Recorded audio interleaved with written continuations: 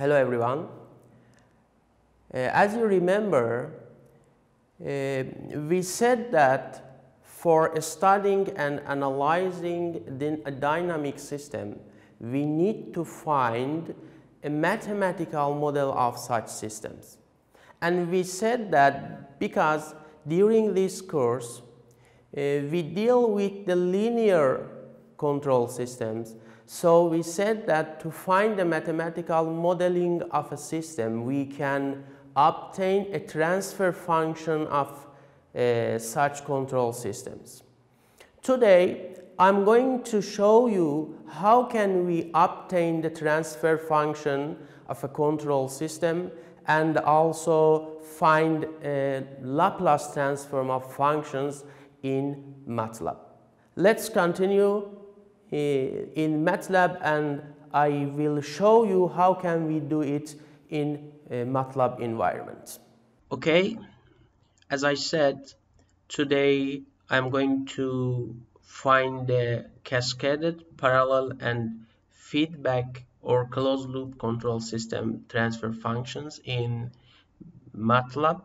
For this reason, suppose that we have G1 of S like that and G2 of S like that. This is our cascaded system, parallel system, and closed loop system.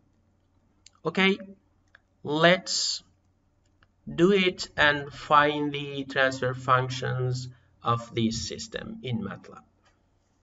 Okay, let's start in MATLAB. For this reason, I open the script in MATLAB. For start the coding, first of all, I write clear and CLC, then I need to define G1 of S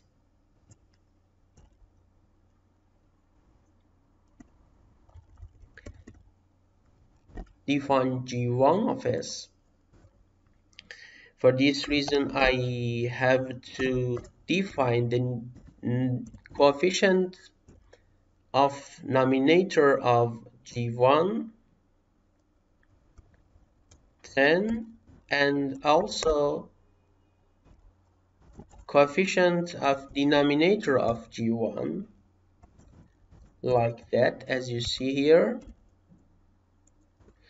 So similarly, I have to define G2 of S. Again, the coefficient of denominator 5 and denominator is 1 and 5. Okay. Now, for obtaining the cascaded transfer function,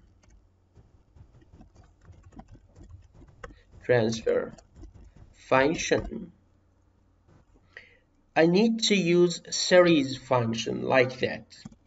First of all, the output, I need the numerator and denominator of transfer function. For this reason, I write series like that, num1, then 1, num2, and then 2. Okay, then I need to print the system, print the numerator and denominator of this system. Actually, this is my cascaded transfer function. Okay, let's run it and see the result. Yes, as you see here, this is the transfer function of cascade system. Okay, let's continue.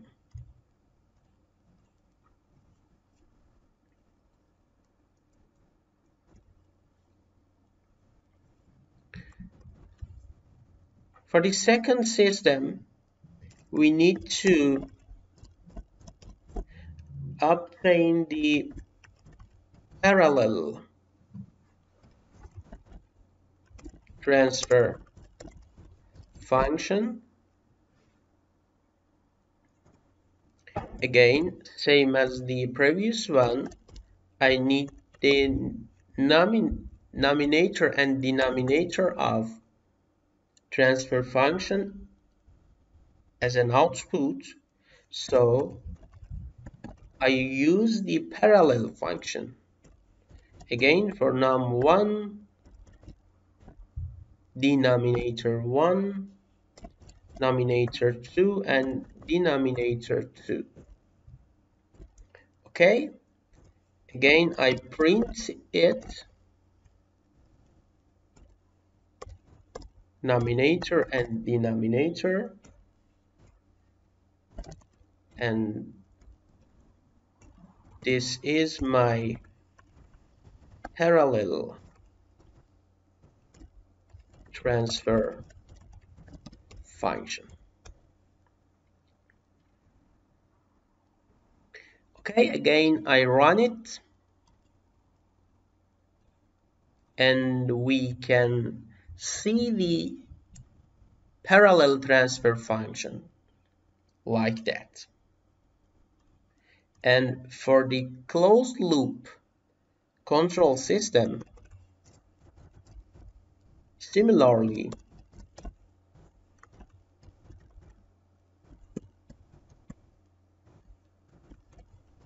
transfer function, I need denominator and denominator of transfer function as an output, and use feedback function num1, then 1, num2, and then 2. Again, print it.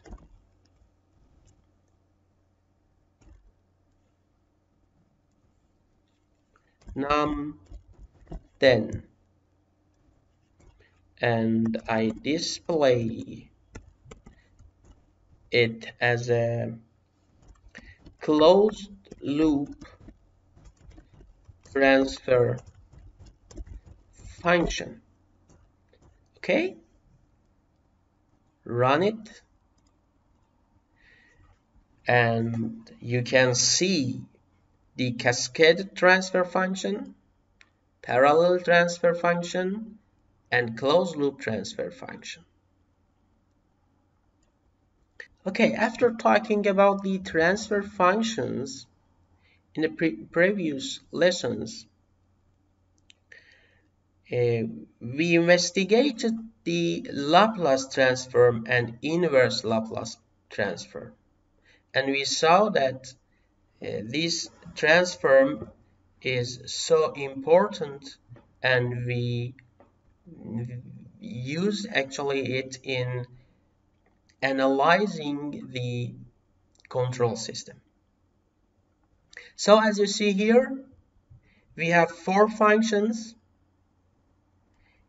e to the power of bt times cosine of at plus c as a first function, and x2 of t is t times cosine of wt, and the third function is the impulse signal, and the fourth function, x4 of t, is the step function.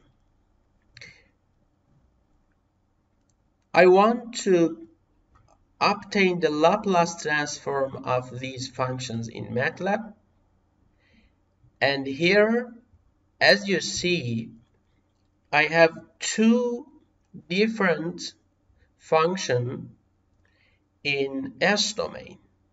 So I would like to find the inverse Laplace transform of these functions.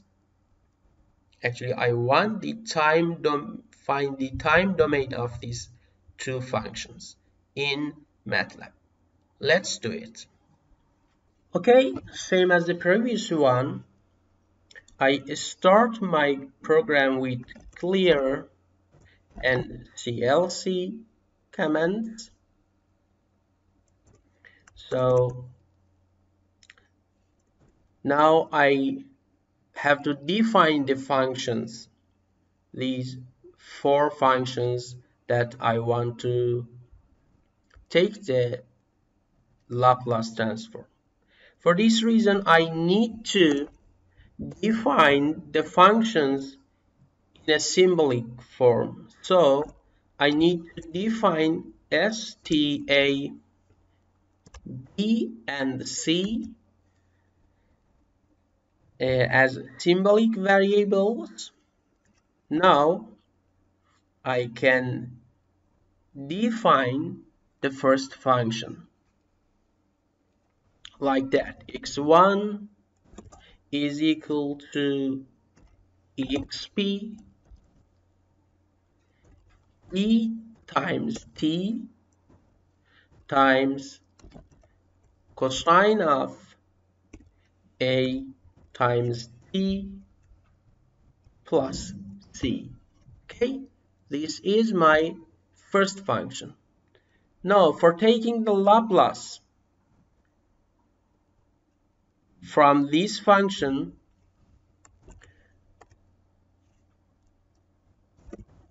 I need to use Laplace function x1. Okay, so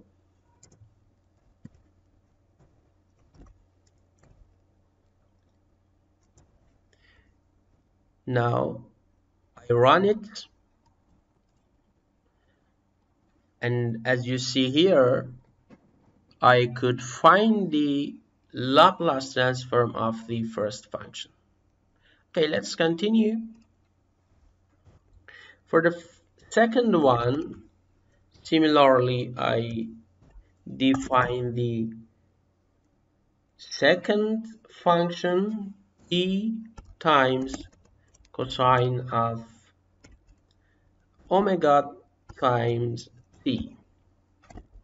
But as you see here, I use the new variable called w, and I don't have this variable here, so I need to define the w as a symbolic variable. So again, I can use the Laplace function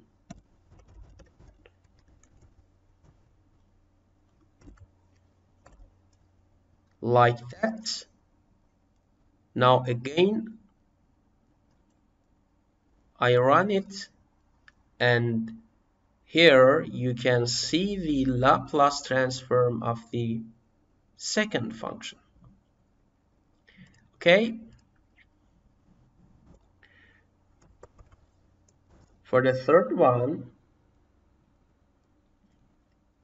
actually I had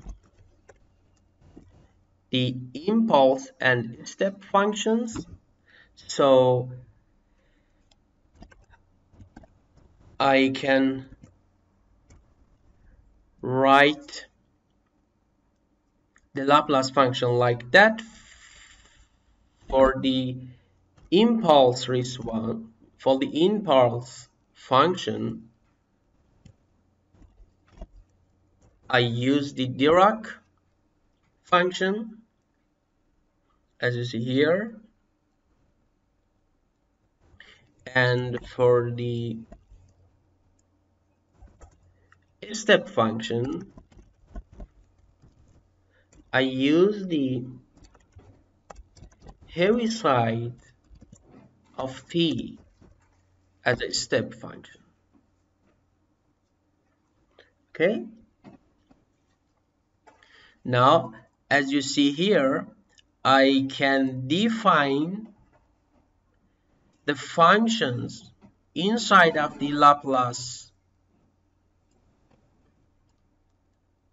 and also I can define the functions separately, then use these x1. Both of them are correct. Let's run. Yes, as you see here again,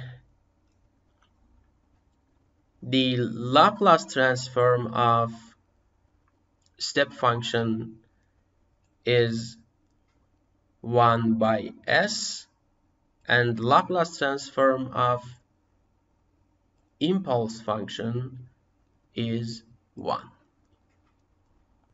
Okay, now let's talk about the inverse Laplace transform. Again, clear and CLC.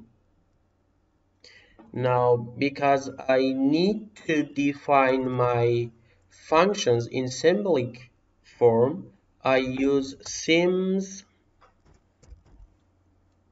s, t, and a. So for the first function, I use I Laplace and define the function inside of this function. 1 divided by s minus a to the power of 2. So I use pretty x1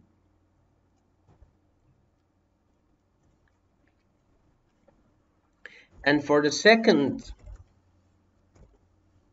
function again I use the I Laplace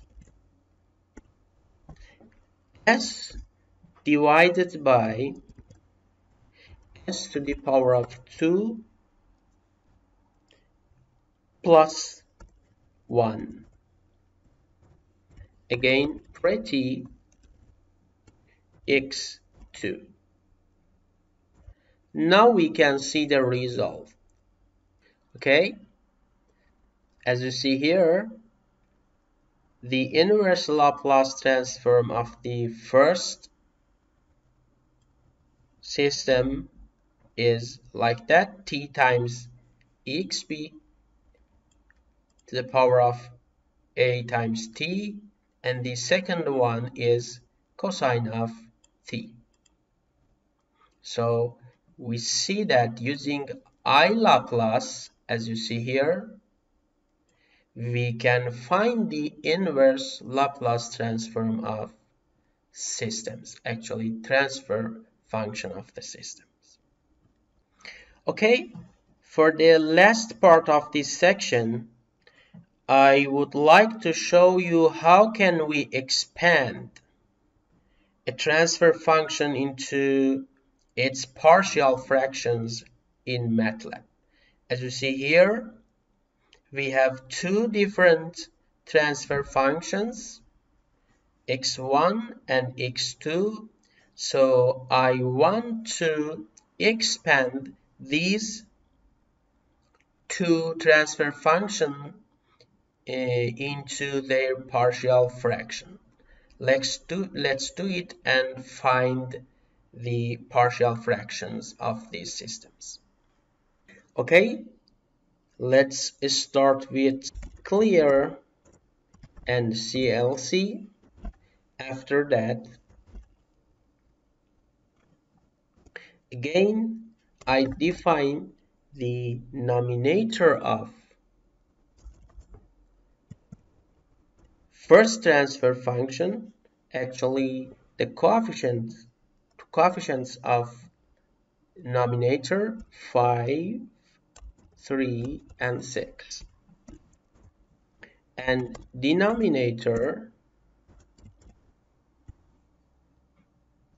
is 1, 3, 7, 0, and 12. Okay, for this reason I need 3 different outputs and use the function residue, numerator and denominator. Okay, now we can run this code, and as you see here, I can expand these transfer function into its partial fractions. These are my zeros and these are my poles, and this is a constant term in transfer function. Okay, as a second one, similarly, I need to define the transfer function. Actually, I need to find the coefficients of numerator and coefficients of denominator. For this reason, I use num, and I need to multiply the two terms of the numerator together to find the coefficients of numerator. For this reason, I need to function conv. So I define the coefficients of the first term and coefficients of the second term like that. And again, for the denominator, I can use the same function and defining the coefficients of term 1 and term 2 like that. Okay, now similarly, R, P, and K is equal to residue of num, then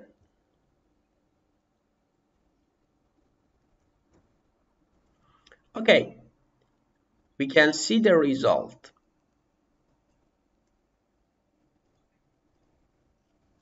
Yes, as you see here, again, we could find the R, P, and K for the second transfer function. Okay, I hope it would be helpful for you. Thank you and goodbye.